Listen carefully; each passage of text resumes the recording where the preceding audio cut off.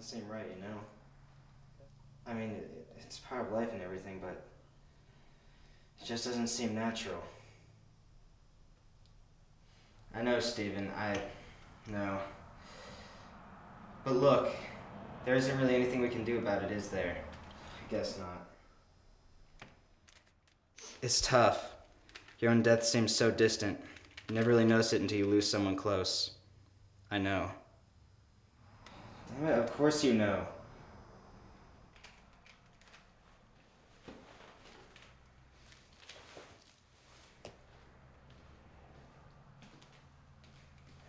Look, Stephen, this isn't something you can just ignore. You can read, you can watch TV, you can have a conversation with your best friend, but none of that's going to make death go away.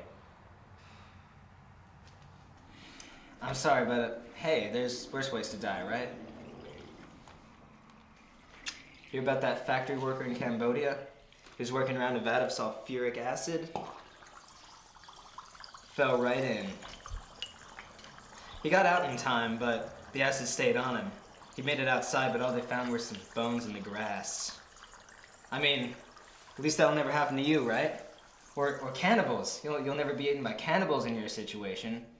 That's something. This isn't helping. Well, it's hard convincing someone to stop fearing death in a matter of minutes. I mean, seriously, try it sometime.